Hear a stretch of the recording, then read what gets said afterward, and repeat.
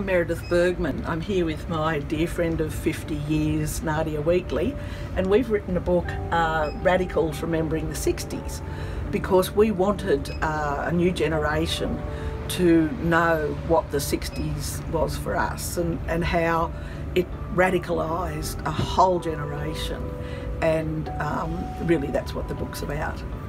And in it we interviewed 20 other radicals from that era, and it's not just oral history on the page. We've written up their stories, but it's people such as Gary Williams and Gary Foley, two First Nations activists, David Marr, Geoffrey Robertson, journalist Peter Manning, folk singer Margret RoadKnight, and feminist and activist Jozefa Sobski. So it's a range of people's stories talking about the issues that radicalised them and made them want to change the world. And of course our generation did change the world, and we're hoping that the new generation would like to read about how we did it.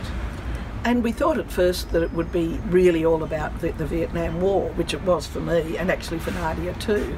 But we discovered a whole lot of other issues, such as the hanging of Ronald Ryan, or censorship, or the anti-apartheid movement, or land rights. There were all these other issues going on that also caused the zeitgeist, which we now call the 60s.